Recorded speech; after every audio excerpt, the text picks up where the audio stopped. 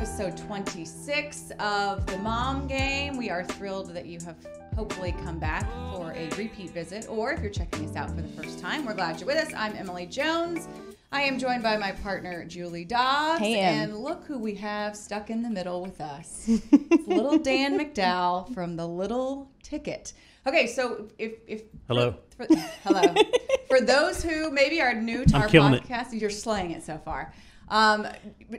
I feel like we just assume that people know who we are, what we do, where we work, all that kind of stuff.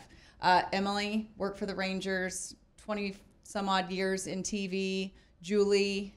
Yes, so I work at the Ticket, the aforementioned Ticket, and I've been there a couple of years, and I've had the privilege to be on a show with this guy next to me, Dan McDowell, at the Ticket, which is a sports talk radio in Dallas. In case somebody doesn't know, we've heard there's people watching us all over the world. They're listening all over the world. In like Ohio. Worldwide. Ohio. We're big in Ohio. That's far away. It's far away. It's like over 1,000 miles away. You're familiar with Ohio, yes. though. Yeah. So I work on a show with Dan, but he's been there a long time hosting Bad Radio at the Ticket. And he's just an awesome dude, one of the funniest people I know. That's why we wanted him to be on here. He also is a hashtag girl dad with 2 daughters of his own. So we figured, why not talk some parenting with him. Dan, welcome. Thank you so much for coming. I was telling my younger daughter before I left that I was coming to do a podcast called The Mom Game and that you would talk about sports and parenting. Yes. And I said they needed to get an expert at parenting, someone who is very good at parenting. And she looked up from her phone and rolled her eyes and, went back onto her business. So. Okay, so I was raised by my dad. My sister and I both raised by my dad. He was a hashtag girl dad, OG. For you, what kind of girl dad are you? And and can I say this? I feel like you're gonna get a lot back of what you've dished out, I think, with your girls. Not even knowing them, but I think you're going to be tortured in ways. Oh, Julie will tell you if she's heard some of the audio. They own me. Yeah. They own me, and Mike Reiner told me a long time ago, because when I first had a kid, I said I want to raise her to be independent with her own thoughts and not need anybody. She doesn't need a man, blah, blah, blah, all that BS, right? And he said, you don't want that.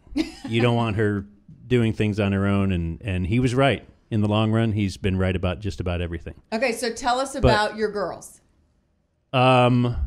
Ages, names, that kind of thing. 18 and 16 now. Wow. And one girl is supposed to be going to college soon. She got into Clemson, but they've delayed their on-campus stuff for a little bit. But they happily took the tuition. Oh, so they didn't cut that down at all. And then I have the other daughter is 16, but doesn't have a license yet, is very curiously not into worrying about getting a driver's license. Her sister needed it right away. And she, goes to high school, but she goes online right now. So are you encouraging the driver's license? Because I cannot wait for my kids to tote themselves around. I thought I would be like that, but I love taking the kids here and there. It's really fun. It just keeps them needing me, kind of. So I kind of don't mind it. But I was very happy when the older daughter did get her license because she was needing picked up from band and such at like midnight and 1 a.m, and she didn't have her license, so it was me that had to go get her. So I hated that. So I am glad that she does have her license and she does a lot of stuff. So I couldn't take her everywhere she needs to go. But I'm sad that they're getting this old because they're out of the awesome zone where I think you guys have kids in.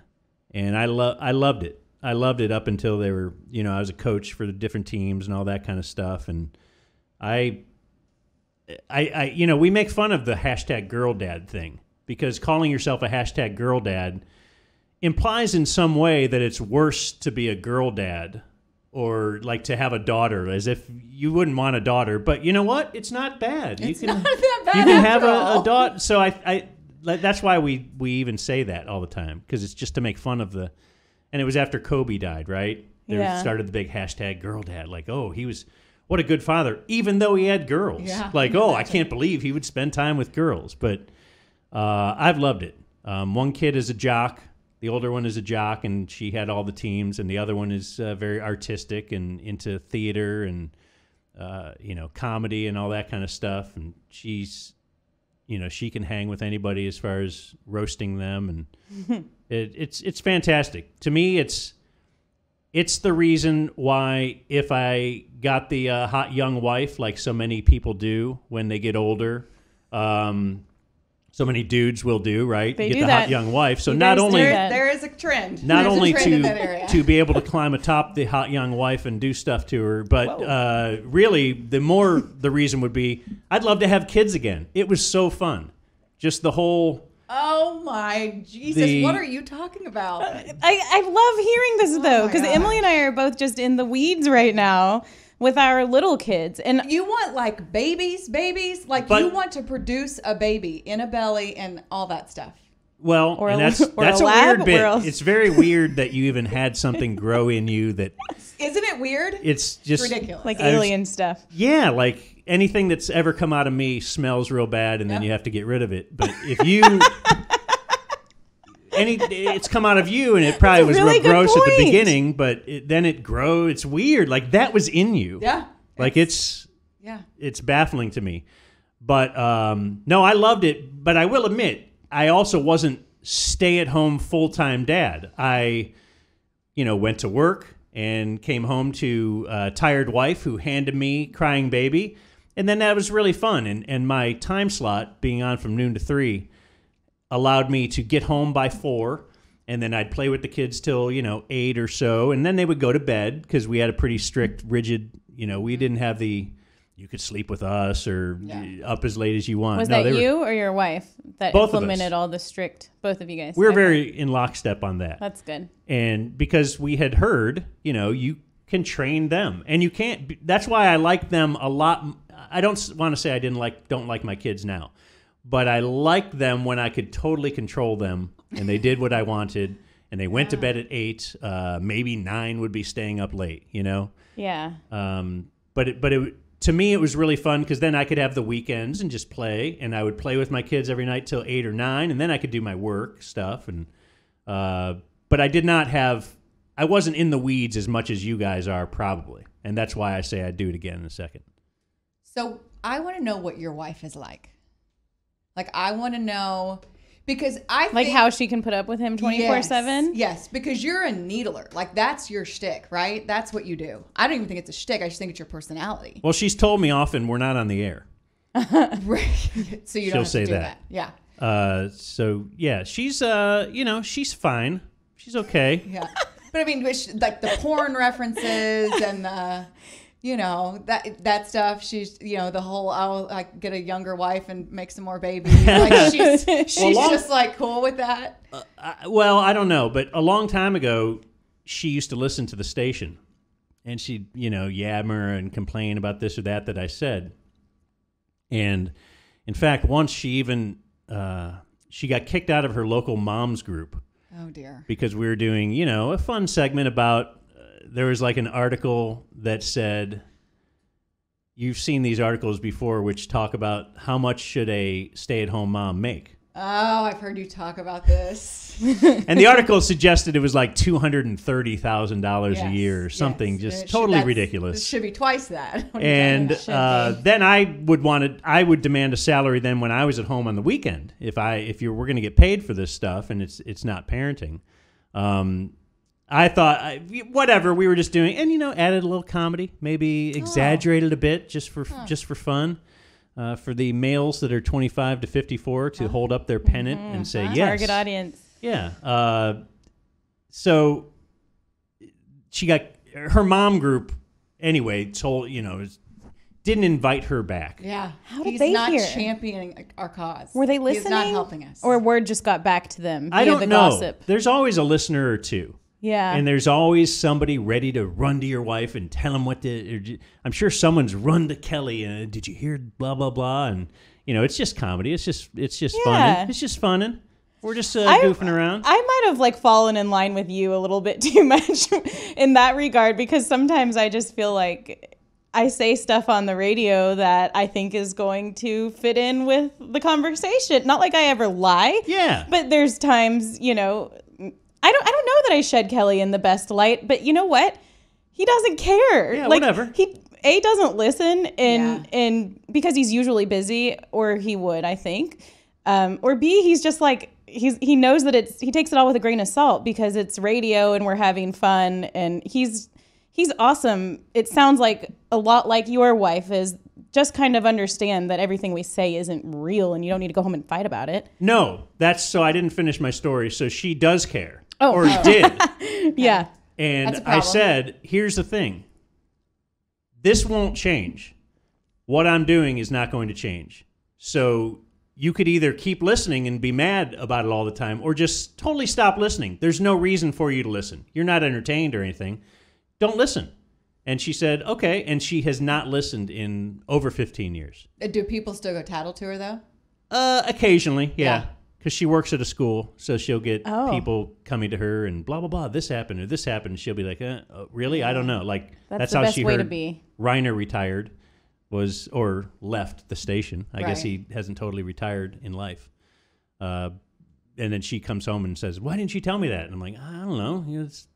Didn't think you cared. I don't detail her, everything that happened at my job the way she does to me. Let's just say. So she works. I would have never known this because you portray her as this woman who sits at home looking at laundry that's never going to get done and this is true. Waiting for her mother to come into town so she can organize the house.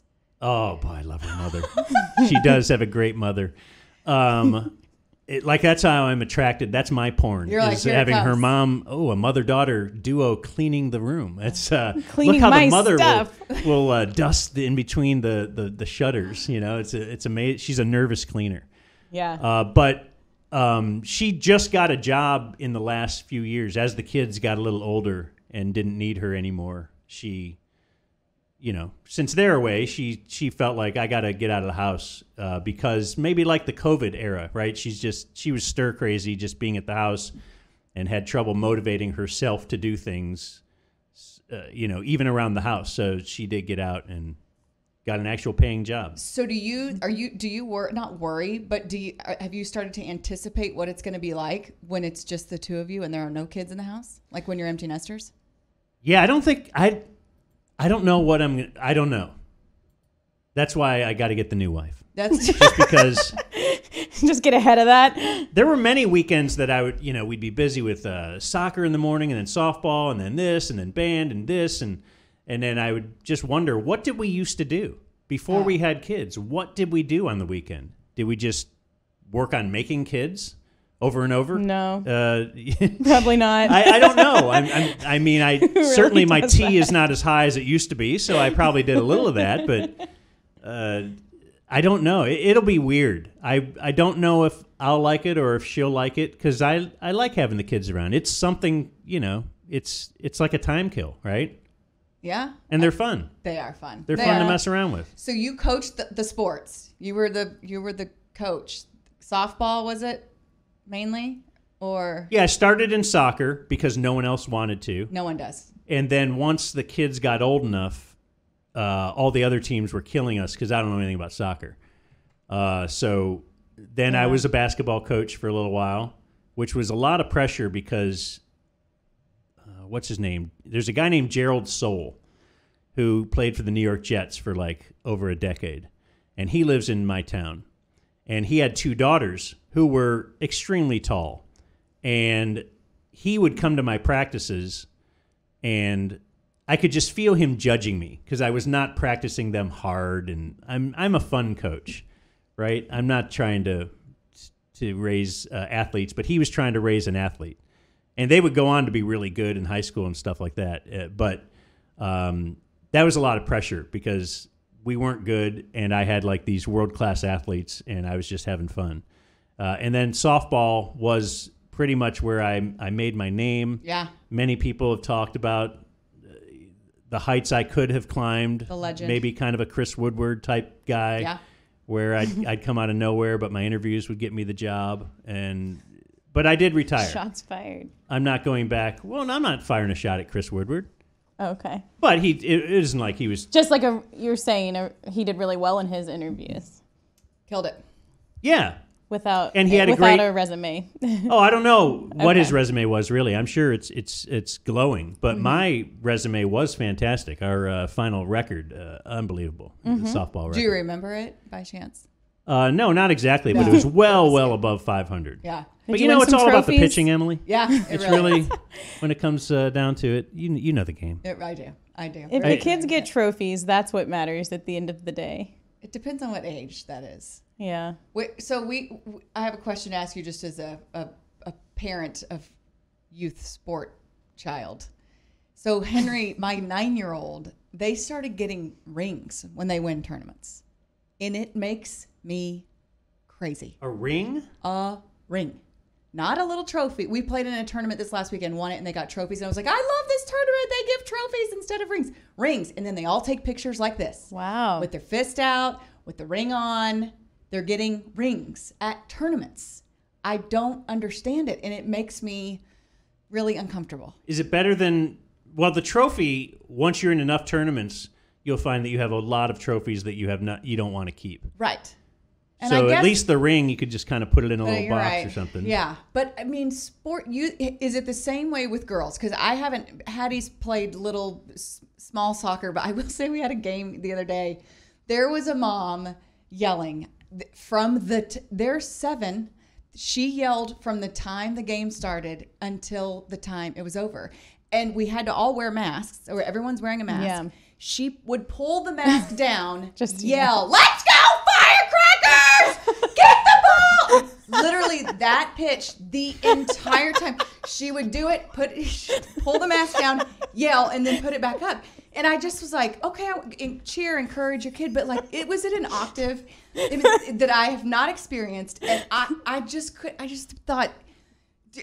You have to pull the mask down to yell? That's what I couldn't understand. Oh, the yell would just come back in your face with the mask on. You've got to get it out there into the world. Let me tell you something. That sound was going wherever. I can imagine. Your impression was pretty terrible. And I just kept thinking, I kept looking around like, am I the only one who thinks this is So you're not a coach? really weird? Because I know Julie has dabbled in coaching. So Yeah. I coach Henry's basketball team. I'll coach my son's basketball team. I can't do soccer. It makes me crazy. Soccer in general makes me crazy. Hattie plays because she wants to be with her girlfriends. She tried baseball one year. She did not. She loved the idea of it, and then when it came down to it, she was not into it. So we did baseball for 1 year. She does soccer basically so she can just socialize with her friends. But yeah, I coach Henry's basketball team, and I will say I do get competitive there. But I feel like when you're the coach, you can't act a fool. Oh, much. and I would, yes, you get competitive, and then you find yourself in your head, like our team is coming back in the final inning, right? And we're mounting a rally, and we've scored 2. We need 2 more, and there's this girl on the mound, and you could tell how upset. Now, this is the girl from the other team, and she's 12 or 11. But in my head, like, then she throws a wild pitch, and now her fans are yelling, and they're upset with her, but our team is all happy. And then I'm just thinking about, in my head, I'm rooting for her to fail. So sad. For a kid. I want her to. She's going to lose this game because I could feel it. The momentum, right, Julie? And we did. We won the game, and I remember thinking that night, there's this little girl at home probably just crying, and her parents are telling her that it's okay. Well, I hope they're at least doing that. And then I think, well, maybe it'd be better if we lost because at least I know I'll be telling my kid it's okay, whereas her parent might be yelling at her because she lost. You know, there are some that are so hard on their kids, and it's like, okay, I mean, you can't. That you have to pull them aside, and you don't want to contradict their parents, but you have to say, hey, look, it's going to be all right. Yeah, it's going to be all right. Okay. Don't worry, your dad's an idiot. So I have a question for you, just like in general. Like, do you ever get uncomfortable? Like, do you ever get like, is there anything I could say that would Emily make wants you to uncomfortable? try. No, I don't want to try, but like, I just feel like That's not what you told me last week. your personality is such where you're relatively pretty chill. unfazed by things. Like when Julie called you out on the press box hot thing. I was just thinking that's the most uncomfortable I've been It's got to be the years. most uncomfortable you've ever been in your life. Right. I mean, it's got to be up there. Because I really like Julie, and I don't remember saying that at all. Like, I'd probably say so many things that, like, you know, what do I mean them? I don't know. It's just, we're just having some fun. And, you know, would that make me step back and not say it again? Because somebody out there could be thinking, no, I probably won't, you know. We'll go ahead and ruin Anthony Andro's life or whoever we're making fun of on the air.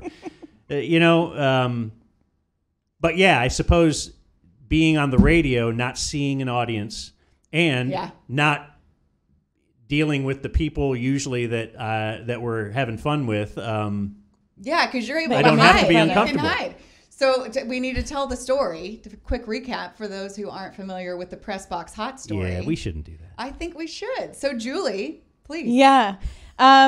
So, okay, I'll tell it quickly. Yeah. So 10-ish years ago, 8 or 10 years ago, something like that, I was listening to Bad Radio with Bob and Dan, and they were playing some of the audio that I had when I used to do basically like Emily's job. I did it for 1 to 2 seasons. I tried on Friday nights. And as an aside, I remember sometimes texting Emily and be like, Emily, this was a terrible game. What the hell do I ask these guys? And she would text me and be like, you know, your generic, like, you lost the game questions. And if you texted Jim Knox, he'd be like, find an Asian fan and interview them. Right. Find somebody really old. Which you did, I think. Yes. I found did. somebody really old. So that's what it was. Thank you for bringing Is it that in the back to the playbook? Press Like, Box It Hot is. story. Find the oldest fan we can People here and love talk to them. People love old people. Yeah, who doesn't like a old people. sweet old person? And you never know what they're going to say. They say crazy shit. You Exactly. know? They really, really do. By the way, speaking of you saying What am I that, trying to change to the interrupt your story for a moment,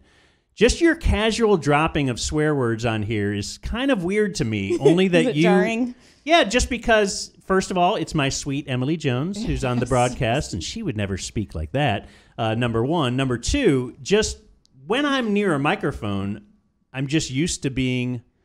Buttoned up. Yeah, you can't say that. And I generally don't speak like that at home either. So it's just a weird thing out of the blue. You seem to be able to very easily, casually throw the S-bomb out there. Yeah. We can but do then whatever go right we back want in and this talk room, to Dave Dan. and CJ. And It's an absolute effing miracle that I have not. What's the worst thing you've ever said on the air here, Julie? Oh, Here? She's dropped all C-bomb? of it.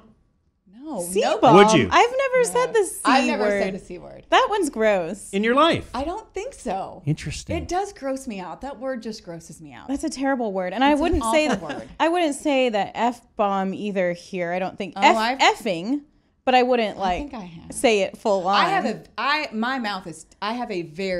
terrible mouth. I have a huge potty mouth. I was raised by my daddy, and he cussed like a sailor, and I followed right in line. There is, at Fox Sports Southwest, there is a file on a computer somewhere that is nothing but me losing my shit on camera, taping stuff. And they put it together for me on a reel one year. And I'd love to see that. I took it home to my dad. Well, I know some people who work over there. And I was like, I just want you to see this, just in case somebody's going to use this against me at some point in my life. And here it is. And he thought it was the funniest thing he'd ever seen in his life, and he thought it was hilarious. So back to the story that I tried to avoid. You were trying to. So anyway, I'm listening to The Ticket. I was doing Rangers games on Friday nights at that point, and I was interviewing an old lady who I brought her some cookies, and that's become another drop on The Ticket. But we brought you some cookies. I sound like a little kid.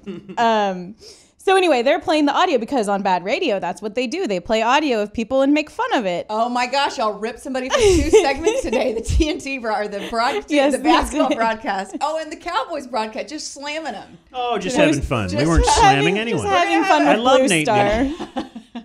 I know. Okay, go ahead. Yes. So make fun of people on TV. So they were making fun of me on Bad Radio, and at that point I worked for the Stars, and I had a desk job. I just worked 1 year for the Stars.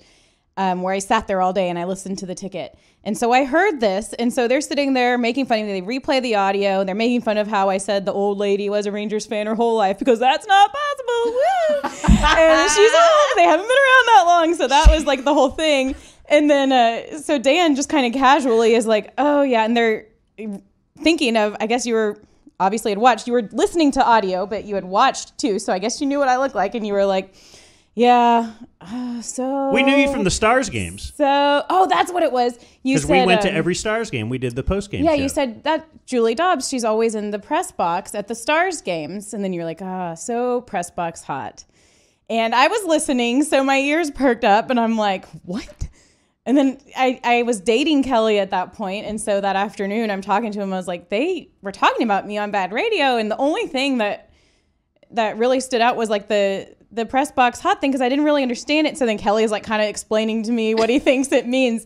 So that was a long time ago, and then never in a million years did I think that I would be doing radio or be working with Dan, because at that point, I mean, and I knew you had like talked to Dirk about, Hitler and the German, like his whole thing. And like, that's kind of who you were to me. It was like, you were this guy. Shock well, jock. I thought, I don't know. I just thought that you were like, I guess like meaner or ruder than you really are 100%. And so. Asshole? Yeah. Would you say? I thought Have you were. Used that word on this show? I thought you were an a-hole. Mm-hmm. For sure. So then I go and I get the job and I'm going to be on your show, but I also knew I loved y'all's show.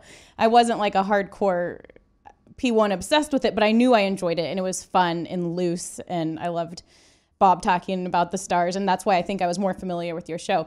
So anyway, now we're co-workers, and one of the only things that I know about you pertaining to me is that you'd call me Press Box Hot. And so it had just been stuck in my head. So we're sitting there in the middle of a show, and I think that you had a guest follow through. Gabe Kapler, I think it was supposed to call in, and he didn't. Speaking of hot. So it was like a 2:30 end of the day segment, just kind of like a throwaway. And I think y'all are like, well, let's just talk to Julie. Like, she's here. So then all of a sudden we start talking about what I had done and worked for the Rangers. And then it clicked, and I was like, I'm going to call him out. So beautiful. And I just said, yeah, Dan, when I had that job is when you called me Press Box Hot, and just put him on the spot. And he went into full denial mode, like this never happened. And he was 100% convinced that it had never happened. So then Jake, God bless him, was determined to find the audio. And so he and I were texting, and I'm talking to Kelly. Speaking of asshole.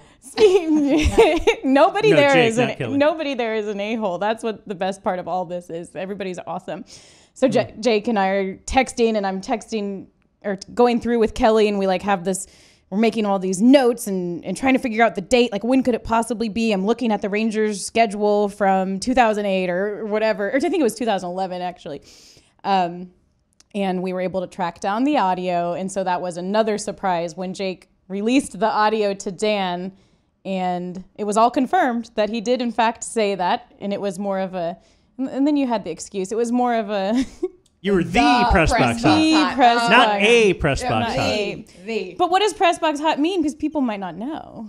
Like Ohio Hot. So, okay. Compared to, if an Ohio girl, she's a 10 in Ohio, well, Yeah. she's like a 7 in LA, right? Okay, I'm not a big fan of putting numbers on women, but whatever. Okay. But I will She's an say, A. but there you go, letters better. So what I will say though, and I'm, champion for women, all about it, right? Women in sports, everything. Obviously, 20 years doing this shit. So, but when I talk to young women about and they ask about being in the clubhouse, they ask about whatever.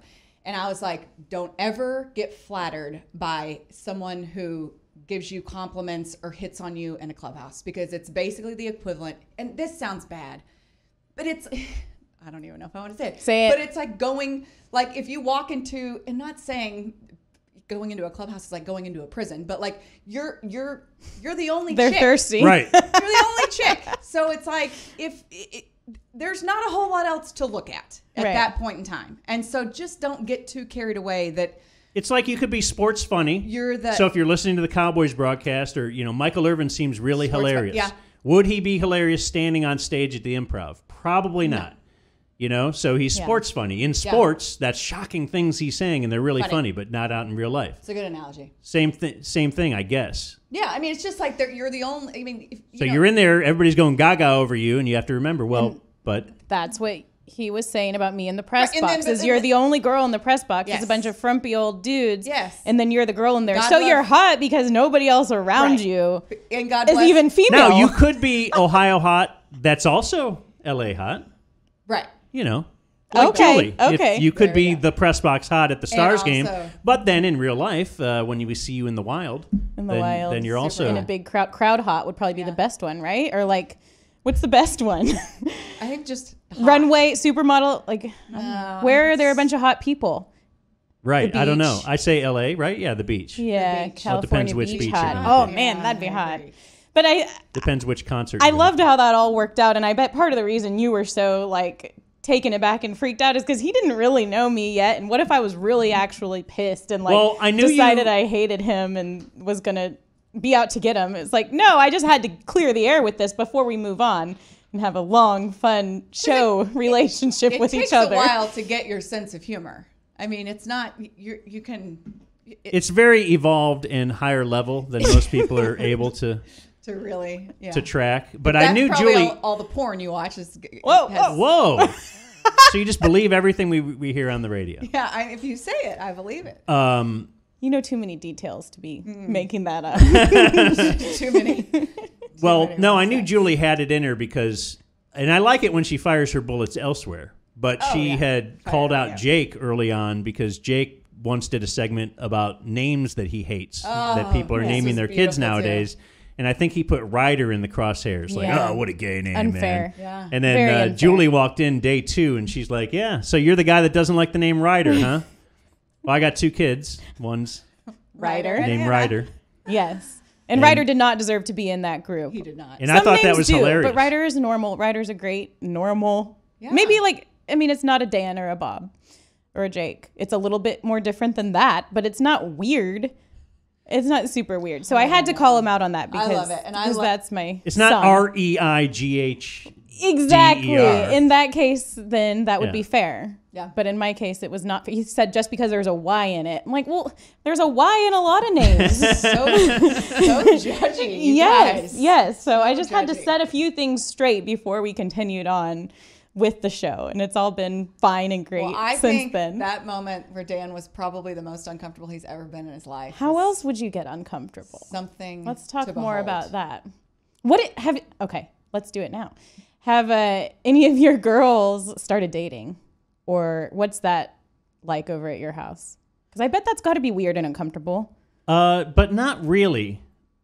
They really haven't too much. My daughters are not. They're more into not the girly, fluffy, girly pink flower type things. Right. So they don't care about the school dance and things Okay. like that. My older daughter went to the not junior prom, but something, homecoming when she was young, but then younger, sophomore or something, but never went after that.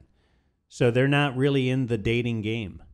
So I've somehow avoided that. But you know it's going to happen. So what if she comes back from Clemson and has a boyfriend and wants you to meet him? Okay, I thought you were going to say and had a baby. So Well, having a boyfriend would be fine. Way better.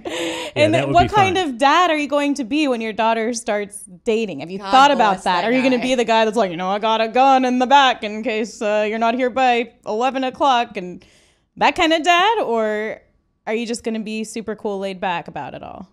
I haven't thought about it too much. You need to think about but it. I'll probably be fine.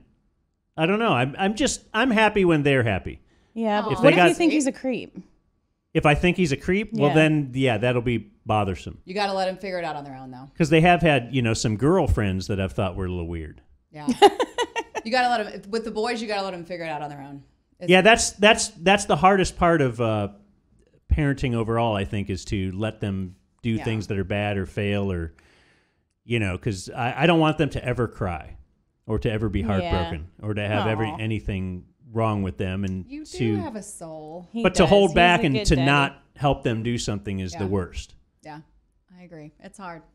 This Yeah. parenting shit ain't easy, Dan. I'll tell you what. Well, and anybody can do it. That's the thing. And It's there's terrifying. No test, no Oh, yeah. prerequisites, no application process. Because I waited till I was over 30, and I still am pretty sure I messed up a ton. That's, again, second wife, new kids. I'm sure I'll Gotta do all it figure better it out. next time. Yeah. I will. My dad did it, and his second kid must have had it way better than I did. Yeah. That's a great strategy if it works Yeah, out but for you don't want to be like changing diapers right now and chasing a 2-year-old around. It's so exhausting. You could do that at this point in your life. Again, for a couple hours after real work, and Right. then, but if I had to do it all the time, I Man. probably wouldn't be into it. You guys have different memories of that. Yeah. Because it was yours all day, right? No. I mean, when you're working, I was working the whole time. Oh, you never had a period of time where you were... It's 6 weeks of maternity leave. Okay. with each kid. That's still quite an extended time. It is. Because You're in the weeds. then you go back to work. It's all work. Oh, yeah, you yeah. didn't have, like, people that, when you come back to work, they're kind of thinking, oh, you've been off for 6 weeks. I guess you haven't been working. Well, now you can get back to work. Yeah. We're actually probably that's your break, right? Oh, for sure. Still now it is. When the Ranger season started back up, I was like, hell yes. Like the first kid, we did it, it was just regular. Second kid, we had you could call it a nanny, but it was just a nighttime babysitter, Sunday through Thursday. So you get sleep. She would come in at 10 p.m. and she would leave at 6 a.m. because I thought that was just tough. My wife, I would let her sleep, and then I had to do the overnight stuff and get up for the show and all that kind of stuff the next day. So it was really for me, probably more than her, that we hired the babysitter for the first 3 months Night of nurse. the second girl's life. That's Night amazing. nurse, can we call it that? Yeah, whatever it takes. Nanny to get sounds kids to kind of sleep. hoity and too rich, but Yeah, I need a Saturday morning, like come in from like 7 to 10 and just let me sleep like once. Yeah. That's well, you know the thing story that I miss. got in trouble for. Yes. During the second birth was C-section. You guys into that? You know what that's all about? I've had two of Okay. them. Are we in? Oh, really? Mhm. Yeah. I haven't. So both of the ways seem bad, right? Getting your whole stomach cut open, or the other way seems even worse. But whatever. So it was a C-section, so she had to stay overnight at the hospital. But I had my little 2-year-old that I had to take back home.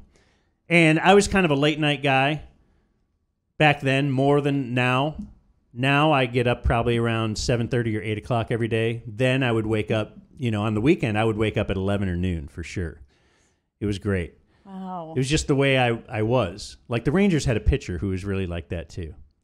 His name escapes me right now. I don't know Slept who till it is noon? either. But he would sleep till 1, he said. And I can't remember. He was like my soulmate when he was on the team. I'll remember it after this text thing's me. done. And then it won't be worth anything. But no, so C-section, I took the daughter home, and I knew I would stay up, and I didn't want to get up because the daughter would get up at 6 or 6:30. So I called the babysitter and said, hey, what if will you come over at 6 and, you got the key and blah, blah, blah. And she came over and watched my older daughter until I woke up around noon or whatever, and then I sent her on her way. And I didn't tell my wife I was going to do this. Good idea. Because she's at the hospital with An actual newborn child. the new baby. Uh-huh. And I was up that night playing Tiger Woods golf online with the guy I knew in California. Mm-hmm. So his time zone was earlier, so I was up pretty late, You have to understand. # priorities. And it was a Saturday.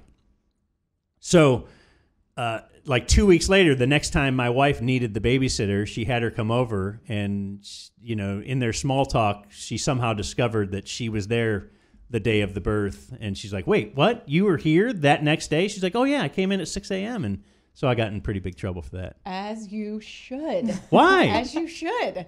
I watched. I don't know. My job was to make sure the kid was taken care of, which I guess. did It's very resourceful. I'll give you that. with money. It's a very system we That have. is important.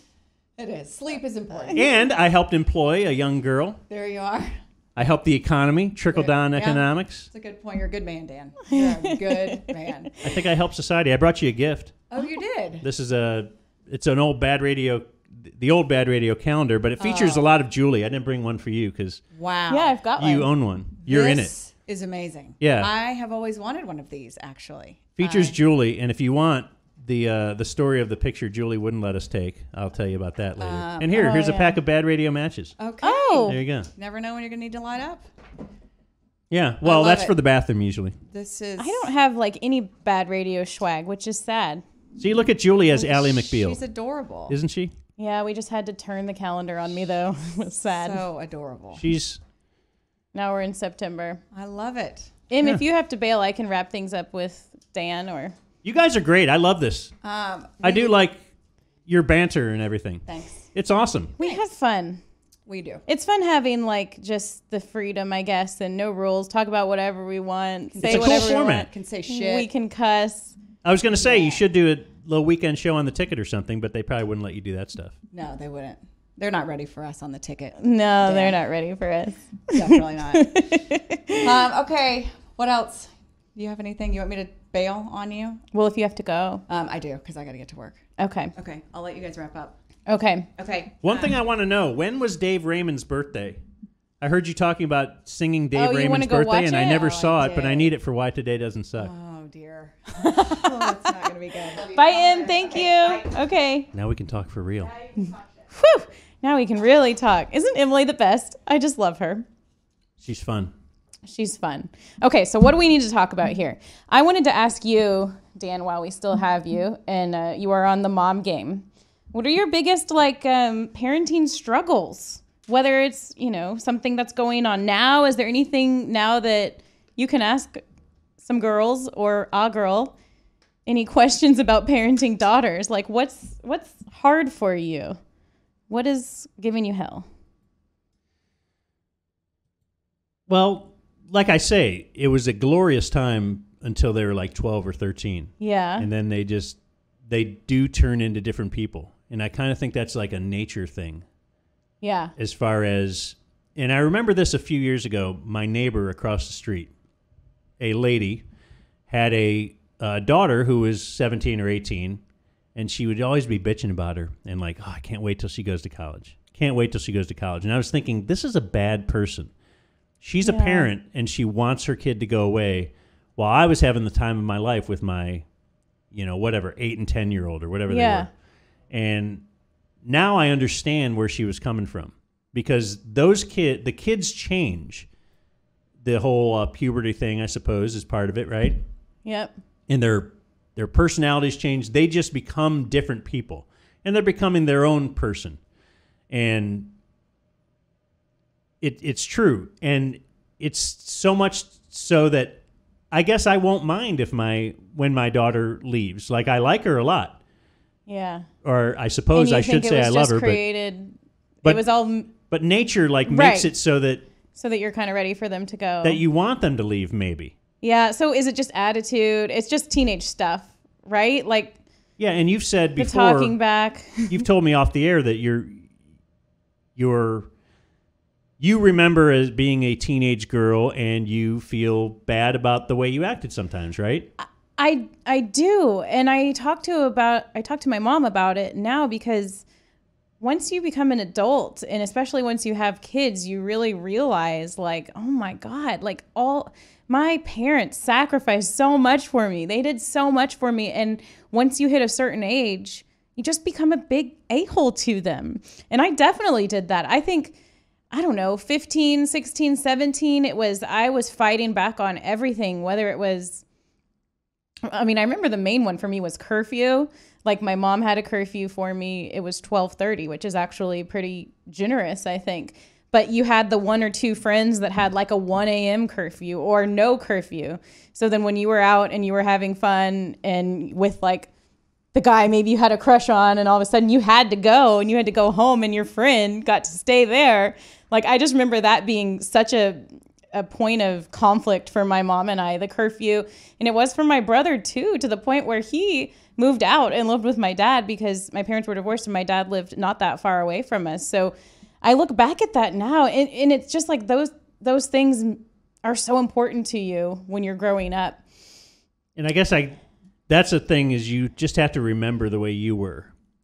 Yeah. And then when they're acting a certain way, or you have to, that's what I try to do, is remember what a moron I was, or bad decisions I was making, and realize that's not going to really... Right. It's not as bad as you think it is, well, as a parent. And there's no way to tell your kids at this point, like the age that your kids are, or that my kids are going to be 13, 14, 15. Like, there's no way to explain this at that point. You just, it seems like, have to ride it out and do your best, and then know that your kids are going to come back around, hopefully, and like want to be more of your friend than be a little...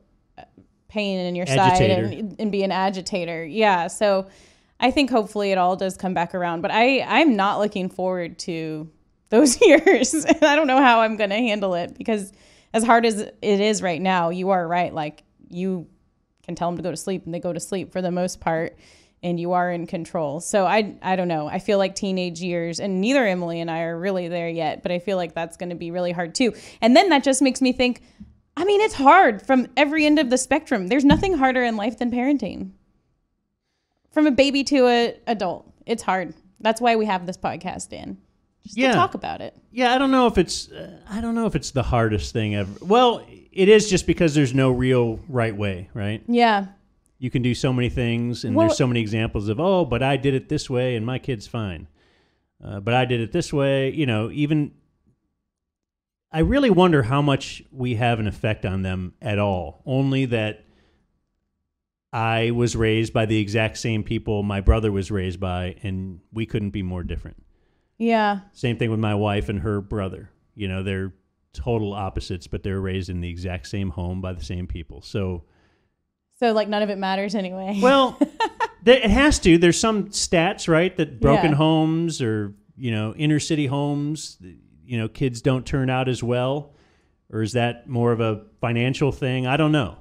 Our kids that come from divorced households don't turn out as well, maybe, as I don't know. two-parent homes. I don't know if that's a truth. And not having the support, because I think about even like with my family right now, with my husband gone, and the kids are starting virtual school and all of that, and I have a job.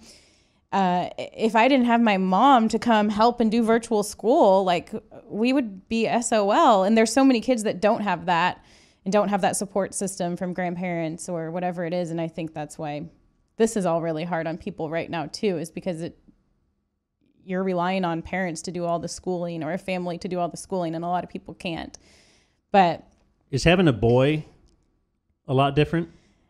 I guess you haven't had your girl at the same age as the boy, so you don't know if they're different or not. I can already tell, though, it's a lot different. And it's also personalities, I think. But I just think that I would say that the boys, all the little boys that I've seen are just so like rough and tumble and don't slow down. And they're all over the place and they're causing messes. Instead of playing with like 1 to 2 toys, they dump out the whole dang thing of toys like every single time. Whereas from what I've noticed from little girls is they're a lot more, I don't know, they're maybe a lot more calmer is the word. Like my little girl is a lot calmer than my little boy. But I'm really glad that I had one of each.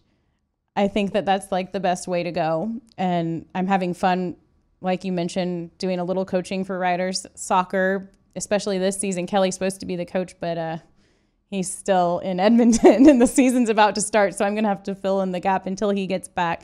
And I'm excited to try and coach Anna's, or just at least watch and help her learn to play sports as well, which is going to be, I think, totally different when you're trying to get a bunch of girls out there to compete. And how old is your soccer league? The soccer league is ages 5 and 6. So they don't even have a goalie, right? No, they don't even have a goalie. That's the age I started. Yeah. So what's your coaching tip? And I took over for a guy who said, "Hey, I got all my stuff from YouTube." So I'm like, "Oh, okay. Go to YouTube." And yeah, there's that YouTube, man. It'll tell you anything, right? Oh yeah. And so, fun drills, things like that. I was more of a fun coach where I was just trying to be a glorified babysitter of sorts and try and kind of teach them the game.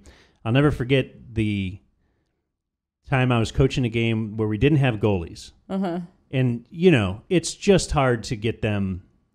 It's an exhaustive 1 hour, the practice, and then the game time, just to try and teach them some kind of a semblance of you're going to go that way and spread out. That's a big thing you probably always yell, right? Spread out, because they travel just do in the this cluster ball little pack. Yeah. And so there was a dude who had like a girl that was younger than the girls playing. So the girls are 5 and 6. And so he's got a girl on his back, on his shoulders, and he's watching the game. Well, the cluster, and the coaches were allowed on the field to kind of help direct them at this age. So the cluster comes down near our goal, and then it goes back and forth and all this. And as the cluster went back toward the other way, the other side of the field, which was good because we weren't near our goal anymore, this guy is like, "What the fuck, bro?" And I go, and he's got this little girl on his back. Oh my gosh. And he goes, "You got to tell her to get out of the fucking goal. We're not allowed to have goalies." Oh my gosh. God damn it. And I'm like, whoa, what? And he goes, "You ever play a fucking goalie? She should have blah, blah, blah." And like just F-bomb, S-bomb, just whatever, back and forth. And I'm like, seriously, are you up doing a bit now? Or are Is you this for recording real? me? I go, because I don't think he knew that I was someone that might record people and prank them or whatever. Right. I'm like, are you recording me? Like, is this a prank or something? Am I being and then punked? he didn't understand me saying that. Like that was, I spoke foreign language to him. He's like, I said, blah, blah, blah, motherfucker, get her out of the goal. I go, you think I control where that girl was going? Like number 8. Number 8 was in the goal. She was playing goalie. I'm like, no, she's just running. I can't tell him where to go. Are you looking at this game? Oh, I go, gosh. you got a little girl on your back and you're talking like that? And he's like, you fucking worry about you, brother. And I'm like, Jesus, what are we doing The parents are At that the parents age. can be insane. And also, when you're coaching, one of the things that makes me nervous is that all the parents are watching you coach too. That's yeah. another thing. Like, you're not just coaching. Like, all the parents are judging what you're doing and saying. Yeah, I So- said that I had the pro athlete who had daughters. Yes. I was worried about judging by them. But yes, they're all second guessing you all the time. And they all want that other girl on the other team to fail and cry that night because Yeah. they need their girls to win. It's just too much, man. It's hard, but it's fun. It really is. And I found myself then when I went to high school games, I would be very bothered because I wasn't in charge.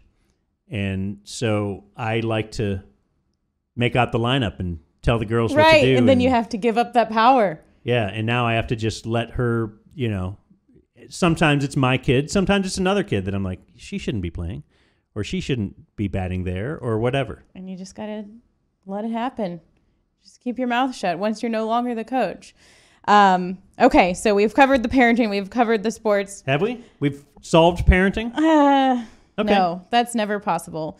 Do you have this list in your head? Because you seem to have a list of things you want to get to, and I'm amazed that you don't have one note written in front of you. I never do for this. You're not even looking at your phone or anything. No.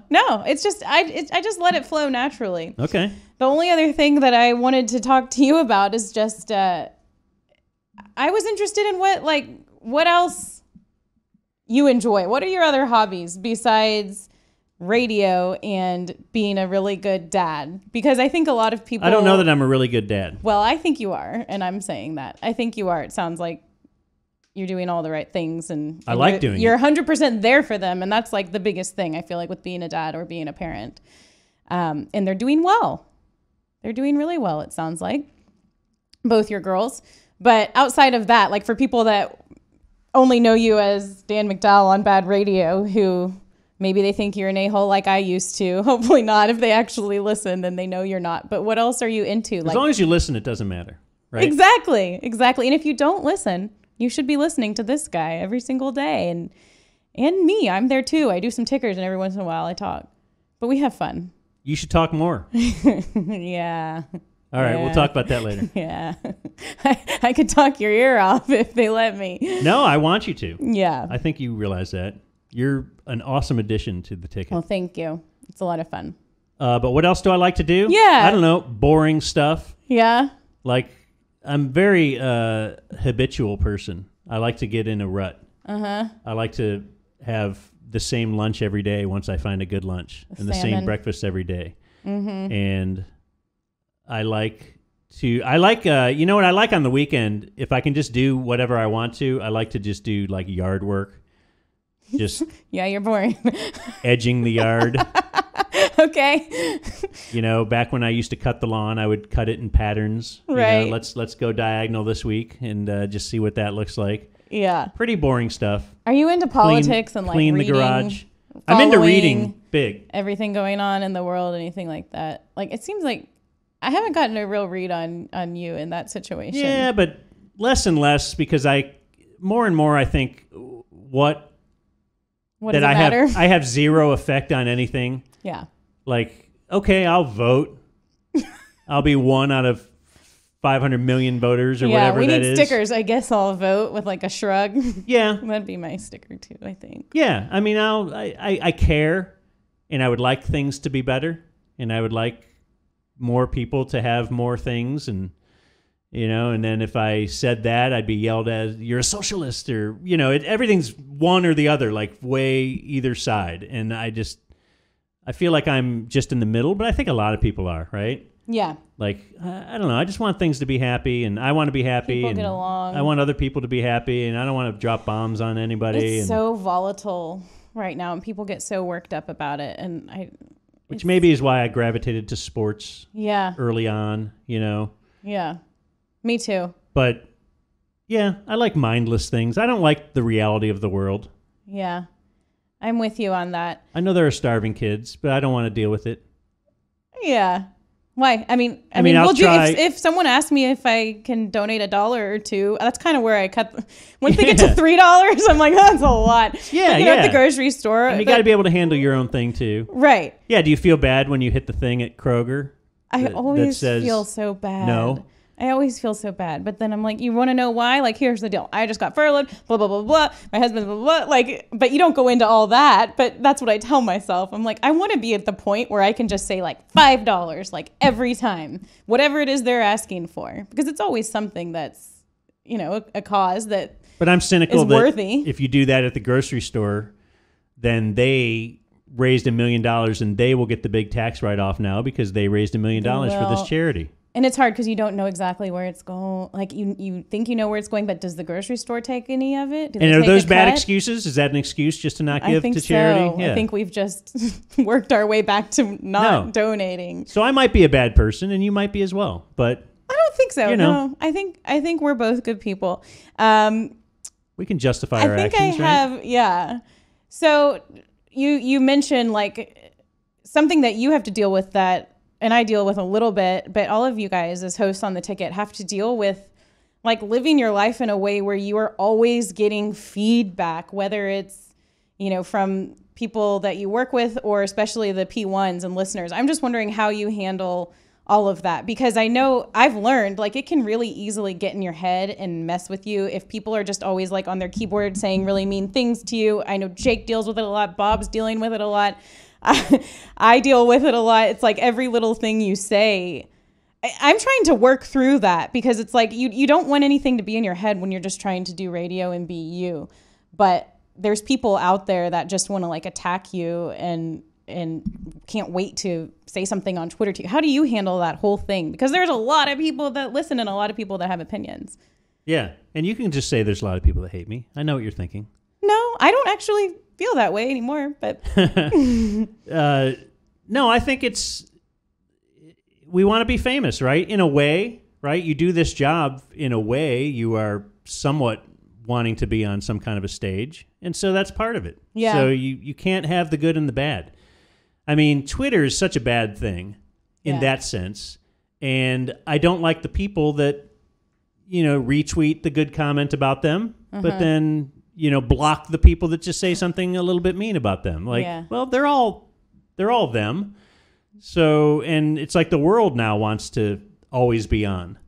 Because growing up, it was like if you could get one of these cool jobs where you think about it when you go home and then you're always kind of working and, now the whole world is doing it because everybody's got a phone or your Instagram feed and everybody's doing a YouTube thing. And it wasn't part of this business a decade ago or however long, and now it's such a big part of this business. Everybody has a voice on judging you on how you're doing your job. But I always think that athletes shouldn't pay attention to those outsiders because, like, even me commenting on a football player or something, or commenting, you might yell at me sometimes when I'm telling you that Rick Bowness doesn't know what he's doing. I try to give you the other side. Yeah, but they shouldn't care what I think. What do I know? I don't know anything. So why would they care what I'm yelling about on the radio? We're doing it, trying to have an entertaining radio show that Stars fans are excited to listen to and talk about. Yeah. So, why should I care when, a couple people say something mean on Twitter or whatever? Like, I've never blocked anyone on Twitter. I don't, say your thing. Yeah. I suppose that's like a challenge. Somebody's going to come at me and start, putting real hate-filled racial stuff or something over and over and over, and maybe that would make me block you, but I don't know. Yeah. I've seen racist stuff come out there, and I don't know, it's just like whatever. There are people. There are bad people. There are good people. That's a good way to be. I do care more about, like, our ratings and stuff like that.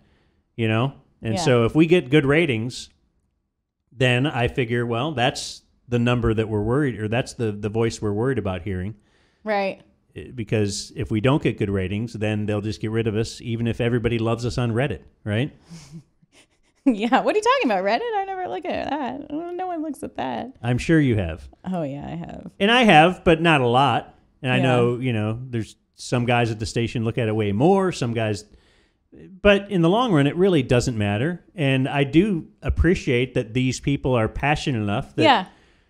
That's a good way to look at it. It's a very small percentage of people, from what I understand. We might have 25,000 people at a time listening to the station, at least in non-COVID days when there's more people listening to the radio and they're on the road. So if we have 25,000 people in a 15-minute period that are tuned in, how many of them contact you? And it used to be gauged by how many phone calls you would get. What would that be? 10 during a show, maybe, back in the old take phone calls days. Now it's, you get 100 comments on Twitter or something. Well, think of that in comparison to the amount of ears that are listening to give you that rating that you have. Mm-hmm. So it's a very, very small, but a passionate group. Yeah. They probably also buy soda or, Grapevine Forwards or whatever, thing that you're promoting. Right. Because they're into what you're saying too. So their hate's going to be like that and their love might be like that, but I don't know. You can't. I think you're a good person to model the way you handle it all. Just don't let it get in your mind. I don't like to engage. Yeah. I don't care to argue back and forth if it's not beneficial. I don't know if you heard the Musers play a piece of audio this morning. You might have been in there by this time. Junior played this piece of audio that was him calling a radio station in Detroit. Yeah, I heard Did you hear that? Yeah. So that's where we were in Detroit at the same time for the Super Bowl, and we all went to a Red Wings game. The Musers went in a different car, and me and Bob went in another car. Maybe Donovan. I don't recall if Donovan was there. I don't think he was because I don't have audio of him calling this radio show either. But we used to call radio shows to prank them. Did you know that? I picked up on that. Okay, it's called the Irvin Joe game, and it's modeled after a duo in Colorado named Irvin Joe who had a sports talk show, and they seemed to leave the callers on as long as they wanted. Oh. So our game was, well, let's call Irvin Joe and see how long we can stay on and try to work in ticket shtick and little this or that, docking. Back then, we didn't do docking humor Docking as much as now. So 2020. Yeah, but it's all the rage. It is. All the kids are doing it. Yeah. So Junior played this piece of audio. It was, and how I'm bringing it back to relate to whatever we were talking about, and I'm about to forget what we were even talking about, is that I called for the show. So we were going to call and play this game, and I recorded it. Junior didn't know we were doing this. He called just to have fun and do a prank. And they weren't going to record it or anything or use it on their show the next day. So as far as engaging and arguing with people, right. I'm happy to do that on our show if it might translate into ratings, and that's what my job is. I don't get paid by Twitter. No. And there's no reason for me to really care if we get engagements or it's quantifying. I feel like that's a way for the print media to quantify how important you are. Mm-hmm. Whereas our quantification is ratings, and we used to get them only every 3 months, which was awesome, and now it's every month. So it's just more to nitpick and go over and worry about, and it's because we're never happy when they're good. It's just, well, it's supposed to be good, and then we just feel really bad if they're not as good. That's something I wasn't prepared for. It's just the pressure that's put on, not really me, but you guys for ratings. I don't. It's. That's the it's problem. What drives the bus, though, I guess. The problem, but the good thing about playing for the Yankees, right? The ticket has been the Yankees, and when you have number 1 ratings every book for 10 straight years, right, and then you get number 3, everyone wants you to get back to that spot. You're dying. Whereas every other radio station in town would love to be number 3, and would probably sell their soul to be number 3 for the next 10 years. Right. Whereas if we were number 3 for the next 10 years, they would say we have failed. Yeah. So it makes sense. I'd still rather be on the ticket. You'd rather be the Yankees. I'd rather be on the ticket and have people up your rear Yeah. if you get number 3. Yeah. Yeah. It was just new to me, you know, because in TV, you never hear about your rating. I mean, at least I didn't. The things I was doing, I know that the higher ups did, but it was never like, oh, you only got this rating for this week's Stars Insider. So you got to make next week's better. But it's all just part of the deal in the biz. I think we're good. I think we've covered everything. And it's probably based on how good the team does, right? Yeah, well, that was always my better. frustration. Yes, it was like, well, more people are going to watch my little show that I do when the team's doing well. And honestly, that's like our whole life. We've been linked to how well this team does. Which is why you root. That's why I root hard. So your husband works for the team, and you're like, right. This means more money if we win games. That's true. But even if it didn't, like now I've been around them so much and I know the guys and all of that. Like I want the best for all of them and everybody in the organization. But yes, the bonuses and all of that help. So let's take some calls. Let's take some calls. Oh, we can't do that? No calls, or this would be a good time to do that. But no, this has been so fun. Let's talk about Emily. Okay. She's not here. What can we say about her? I don't think I have anything Can we say bad anything to say derogatory about her? about Emily. She's one of my favorite people ever. She's She awesome. is pretty cool. She once did this is over 10 years ago. She came in to do a makeover of me. Did you know that? No. Yeah, I guess she was making fun of the jeans I was wearing. Or something. Like behind your back, she was making fun of? Well, she's not that kind of person. She will tell you to your face. Yeah. And I don't remember if it was at a game or in a press box or something like that, or whatever. She's just a cool person, and she'll join in on the dog pile or whatever. For and sure. Somehow we got her to take me shopping. Okay. And buy jeans that were more befitting somebody. What was wrong with your jeans?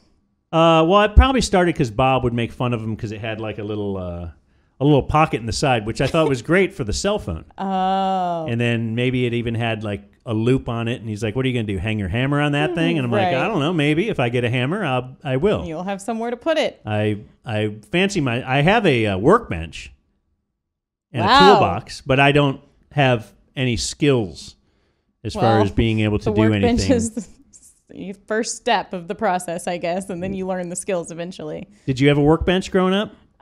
No, I didn't. But my best friend, we were talking about best friends today with Donnie and Norman. I do have a best friend, but she can build anything. She like made a headboard for her bed. She builds tables. She built a pond in her backyard because they decided there was room and they wanted a pond and they wanted fish. Like, she's amazing. I can't do anything. I built a fire pit. Okay. And I watched YouTube to do it. Well, that's something. Yeah. That's something. Took notes. I think that... Why are we talking about... Oh, yeah, because Emily did the makeover. Sorry. I think that there needs to be more training for men to be handy in life. I think that men need to be handier in general. You don't sound like a girl dad. Shouldn't women be able to be handy as well? Why does it have to be men? Both. But the men are like just... I do the dishes. I love doing the dishes. Yeah. I should tell you that. See, I like mundane things. Yeah. I do like doing the dishes. I was like, what else do you enjoy? And you said mowing the yard, edging. Edging and doing dishes. And I know you're trying to... Edging is also like some dirty thing. Why would you say that? I know that's why that's not why I said it. Keep saying edging. No, my wife... I've been around you damn people too damn long. My wife does the mowing, uh-huh, and I do the edging. And I think it's an unfair distribution because edging is very difficult. Yeah. But I also think the yard looks like crap if you mow it and don't edge it. I don't think edging looks very hard. I've never done it. Yeah. Why don't you come on over? Anyway, although if you get a chance to ride that riding mower, in my experience, you will not get off. Well, I'll take Or your you'll word get for off it. after a little while. Stop. I'm never going to do that. And I'll probably never mow a yard. That's not my thing. I have hobbies. That's not on a bucket list? I have hobbies. That's not how I spend my free time. No, not on the bucket list. Like you didn't do that. We were talking today about you getting cancer. Yeah, we did. Yeah. And whether or not if you got cancer, would you go do some bucket list things? So you're like saying get on a riding lawnmower? Yeah, if you got cancer again, would you like, you know what? I'm going to go edge a yard before this thing gets out of control. That's more reason to say, hey, I cannot mow my own yard. I have cancer. Someone come do this for me. That's not something so that I should be able do. to hire a babysitter to come watch my kid while I sleep in the morning after you. I don't think you have a C-section. I personally don't think there's anything wrong with that. We all need our sleep, and I would love to hire a babysitter. Okay, you would not have been mad at me. To come let me sleep in the mornings. Because I had to play Tiger Woods golf that I would night. have rather you been, like, my husband's been with me after I have babies both times, and he doesn't leave until I leave. How And did... grandparents. Oh, okay, so we didn't have that luxury. Or the babysitter you hired could have just watched your kid and you could have stayed with your wife. Ooh. Yeah, that too. Anyways, See, I'm a jerk. this has been fun. You're not a jerk. Thank you for coming all the way into our Vocal Now studios. This is the second time I've been out of Tarrant County since March. I was thinking maybe you needed to leave the Dragon Den. It was kind of crazy being out there on the road. Yeah, I bet. People still drive real slow in the left lane. Do they? Oh my gosh. Too slow. Well, Yeah. you get over it. It's for passing only. I know. Sometimes when I'm driving, because I've been doing a lot of driving to Austin and back, I'll find myself in the left lane and I don't even realize it. And there's just a car like on my ass. I'm in the left lane. I'm that person. And then I try to get over really quickly. So they might be doing it accidentally. Okay. You know, you never I'll know. think of that Everyone's next got a time. lot on their mind right now. But no, thank you very much, Dan, for Emily best. as You're the well. best. Yeah, this has been awesome. And thanks for coming all the way here, all the way from South Lake. So we appreciate it. And we will see everybody else on next week's edition of the Mom Game. Who will be in studio next? You never know. Mom Game out. You want to say Mom Game out like we do? Say it. Do I want to? Just say it. Oh, okay. That was rhetorical then. You weren't really asking me. can do that. Mom game out. Nailed it.